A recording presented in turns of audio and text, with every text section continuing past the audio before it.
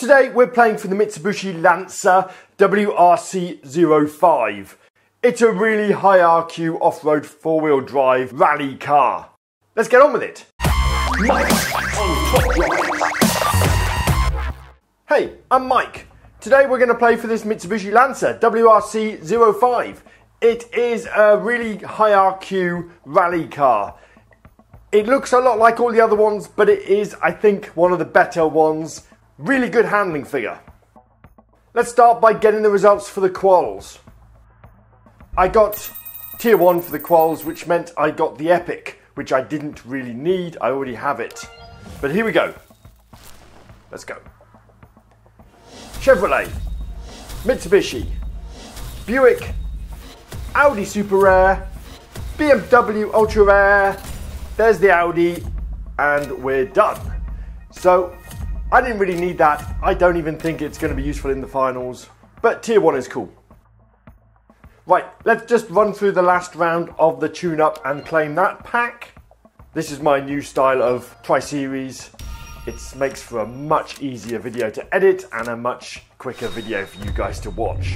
If there is something exciting happening in the Quals or the Prelims, I will do some videoing and make sure you get to hear about it. But in the meantime, let's just get this pack open and see what it is. Nissan, Chevrolet, Bristol, Super Rare Volvo, and an Audi S4.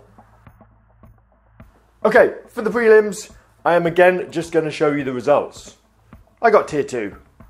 Just a point of note, my trophy count's gone over 100,000. That's pretty cool, isn't it? Here we go. Here's the pack. Germany, Sweden, 1990s. Mitsubishi, Citroen, Rover, Super Rare Volvo, and an Audi A4 and a Porsche 911.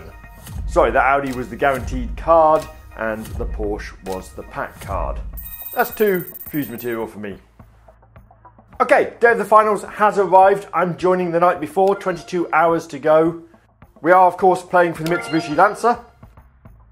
The track sets are 2 wet and 3 dry. That's all you need to know. Nothing too busy.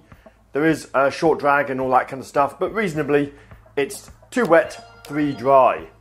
I am using my 5 best cars, effectively. So I am not using the Audi that was from the Quals. It's not upgraded. I will be using a Porsche 911 Gold one, a Porsche 911, an Audi V8, a roof CTR, and a Porsche 911. And that's hopefully going to get me tier 1, tier 2. Let's see. There are quite a few upgrades in my legendaries from previous tri-series, and also that roof CTR has had 2 upgrades in it for this finals. Basically, it is now 113, because otherwise it would have probably lost the Epic, which would have been really, really distressing. Anyway, that's our first win under the belt, 53rd, 1-0. Okay, let's go again. We've got 149 people in our 500 bracket. Let's rattle through the 5 tickets and see where we are. We shouldn't be struggling too much. There is that, on the 5th race, there's that RQ93 four-wheel drive Volkswagen. I think, unless it's maxed, I should be okay against it. I'm hoping these aren't the kind of cars people have been maxing. Obviously, I have a few upgrades in them, which suggests that some people are upgrading them. Anyway, that's win number 2. I imagine most of the top 20, even the top 30, will have this gold Porsche. It's been around a long time and it's got good handling and it's a good car. Same with the other Porsche Epic. The other 3 cars, obviously, legendaries are harder to pull and much harder to upgrade. Okay, that's another win. 3-0, 27th.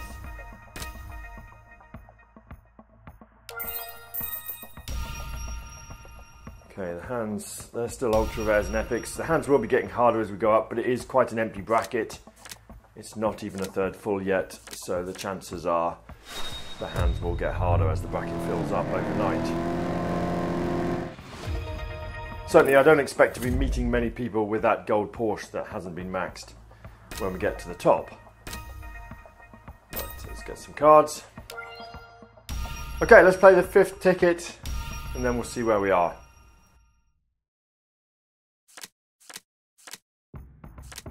This Porsche 911, wherever possible, I'm going to put it on the car park, the dry car park, because it is definitely got the best handling out of all of them.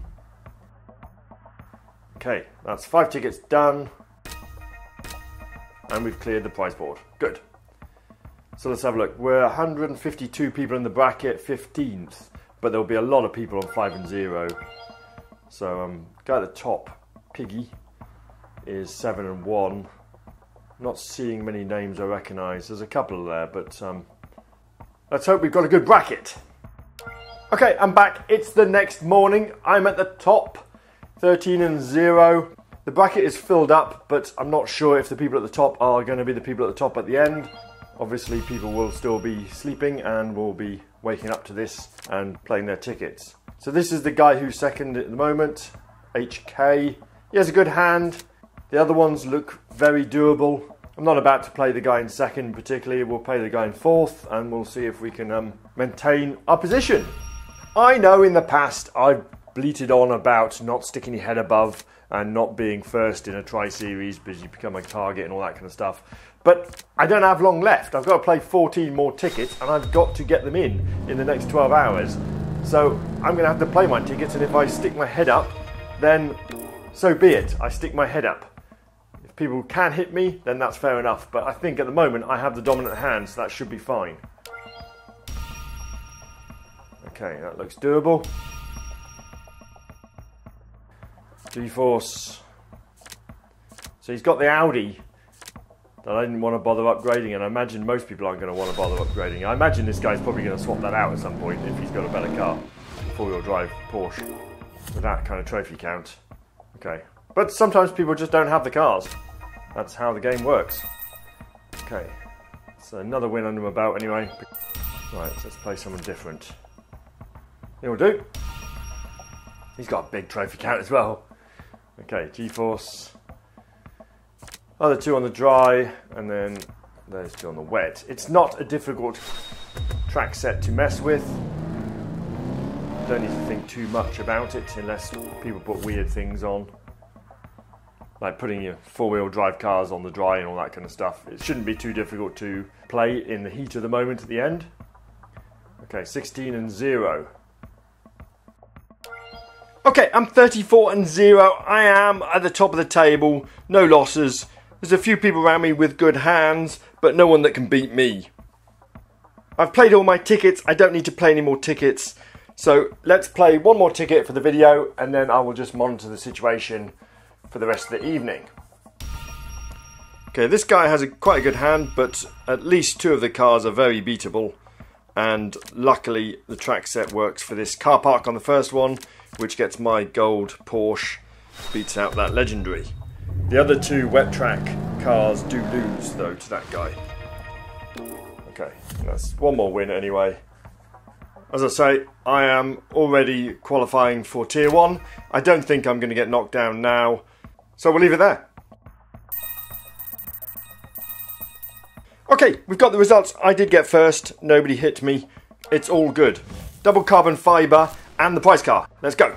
Nissan, Peugeot, Chevrolet, Dodge, another Dodge, Mini, Ford Super Rare, a Bizzarini Super Rare, Ford Bronco Ultra and a Mazda Ultra, and there's the prize car. Awesome. It was not a struggle at all. This one was an easy one for me, but that is a great prize car to win. Very pleased. It's certainly up there with the top 3 or 4 good off-road cars that I own, so pretty pleased with that really. Let's add it into the garage. And we'll 1-star it. Let's have a look at the off-roaders. Yeah, so it's in the top 3, top 4, top 5. There's a lot of 93s in fact actually.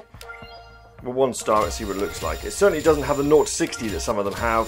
Hopefully it makes up with some sort of MOA or something to equate to an RQ93. Very pleased with that anyway. Let me know in the comments how you got on in your bracket, if you had an easy bracket and you win the prize car, or if you struggled a bit. I'd like to hear from you. Thank you very much for watching.